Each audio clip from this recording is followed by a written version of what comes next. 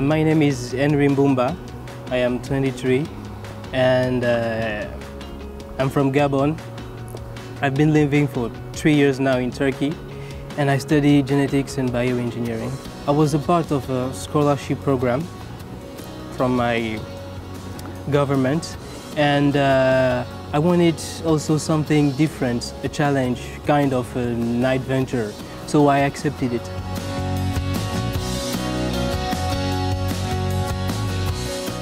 Ben Fulden Bağcı, Fatih Üniversitesi Genetik ve Biyomühendislik son sınıf öğrencisiyim. Mezun olmama haftalar kaldı. Öncelikle sadece genetik mühendisliği okumak istemiştim. Ama sonra genetik ve biyomühendislik birleşimi olan bu bölümü seçmek istedim. İyi ki de seçmişim diyorum. Şu an sadece genetik bölümü üzerine değil, biyomühendislik üzerine de yoğunlaştım. Ayrıca okulumuzun bize sağlamış olduğu laboratuvarlar ve fikir atölyeleri gerçekten geliştirmemize çok yardımcı oluyor.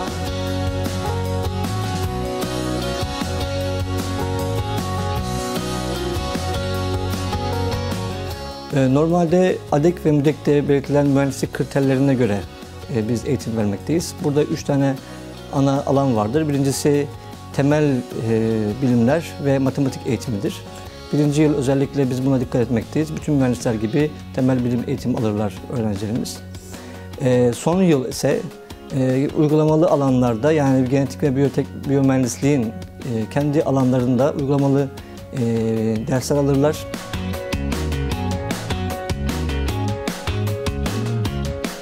The courses are very fascinating. The first year was a transition year, and the more I progress, the more I get into the department, like the theoretically or in lab practice. Öğrenimimize aldığımız dersler fizik, kimya, biyoloji gibi derslerin, temel derslerin yanı sıra biz bölümümüzle alakalı biyodinamik, biyomekanik, biyorobotik gibi dersler gördük. Ve tabii ki genetikle de ilgili olarak hücre biyolojisi, moleküler biyoloji gibi genetikle alakalı derslerimiz de oldu. Biz genel bölüm politikası olarak öğrencilerimizi lisanstan başlayarak laboratuvara sokmak, yani araştırma laboratuvarlarımıza sokmayı benimsemiş durumdayız. Belirli temel bilgileri aldıktan sonra kendi araştırma projelerimize dahil ediyoruz bu öğrencilerimizi. Ve öğrencilerin bu proje çalışmalarında aktif olabilmeleri adına onların hem fikirlerini alma hem de onlarda bir bilim vizyonu oluşturabilme adına çalışmalarımıza bunları dahil ediyoruz. In the second year, we select the students, interested students, into our labs. We educate them there. So they learn. They read papers, they analyze the papers, they get together with the master students, PhD students. Bölümümüz hocalarımızla aramız gerçekten çok iyiydi. Üniversitede öğrencileri anlamak gerçekten zor bir şey. Ama biz bölümümüzde hiç böyle bir zorlukla karşılaşmadık. The professors are professional, but they also care about the students, how their grade increase or decrease. They seem to be nice people. Üniversitemizde fizik, kimya, matematik gibi temel bilimlerden muafiyet sınavı uygulanmaktadır. Öğrenciler bu sınavlardan başarılı olurlarsa üniversiteyi 4 değil 3 yıl içerisinde bitirme şansına sahip olabilmektedirler. Ve isterlerse öğrencilerimiz 5 yılda 2 bölümü diplomasını alma şansına sahip olmaktadırlar. Bizim bölümümüzde, bizim okulumuzda bu bölümde sadece genetik mühendisliğine yoğunluk verilmeden biyomühendislikle beraber dengeli bir şekilde eğitim verdiğini düşünüyorum. Yani biz öncelikle mühendislik temel ilkelerini benimseyerek bilimsel olayları ve mekanizmaları mühendislik perspektifinden bakarak ele alabiliyoruz. Okulumuz öğrencilerinin projelerde yer alması için gerçekten çok destek oluyorlar. Ben de şu an hem Tekno Girişim hem de TÜBİTAK'ta bir proje üzerine çalışıyorum. Derslerimiz İngilizce olduğu için öğrencilerimiz İngilizceye çok hakim bulunmaktadırlar. Dolayısıyla Erasmus imkanlarıyla yurt dışında hem eğitim alma şansları bulmaktadır. Biz onlara özellikle staj yapmalarını tavsiye ediyoruz. Ve öğrencilerimiz isterlerse 3 aylık stajlarını yurt dışında yapabilme şansları bulunmaktadır. Bölümümüzün içerisinde oldukça fazla yabancı öğrenci bulunmaktadır.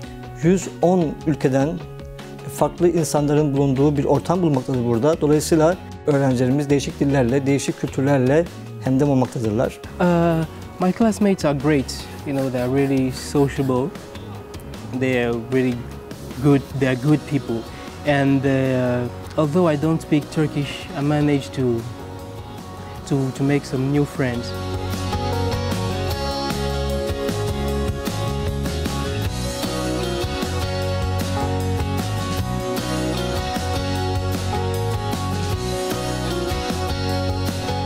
Okulumuzun bize sağlamış olduğu çok büyük bir kütüphanemiz var. Bu kütüphanede bize sağlanan odalarla beraber tek başımıza veya grup arkadaşlarımızla beraber çalışma imkanına sahip oluyoruz.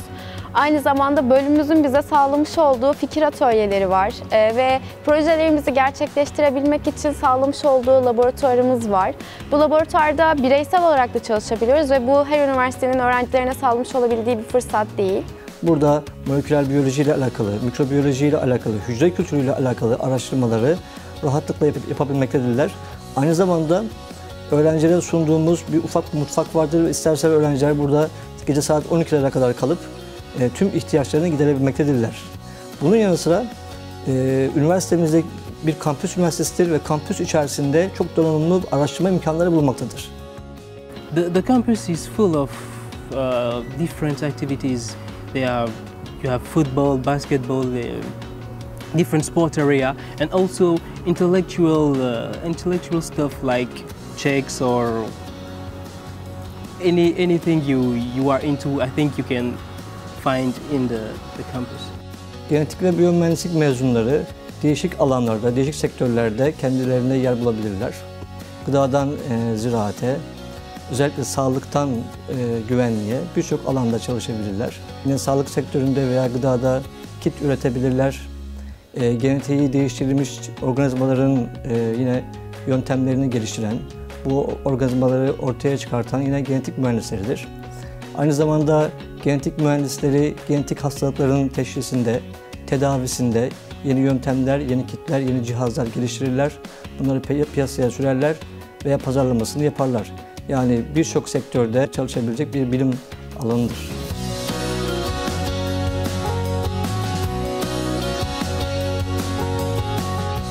Bizim bölümümüz tamamen Ar-Ge odaklı bir bölüm ve bu bölümden mezun olduktan sonra yine Ar-Ge içerisinde çalışmak istiyorum. Yani araştırma geliştirme yapmak istiyorum. İlaç sektörü veya sağlık sektörü benim için ilk hedeflerimden birileri. I think genetic field has a bright future because I think about genetic we still have a lot to discover. And beside the engineering field is more concerned about the people life, and I think they will still have people out there waiting for the science, waiting for the genetic to change their life.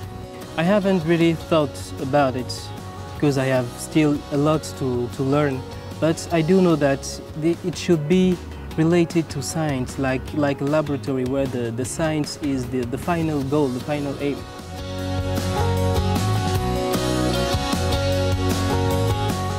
Arkadaşlar, huzurlu, mutlu ve kaliteli bir eğitim sizi bekliyor.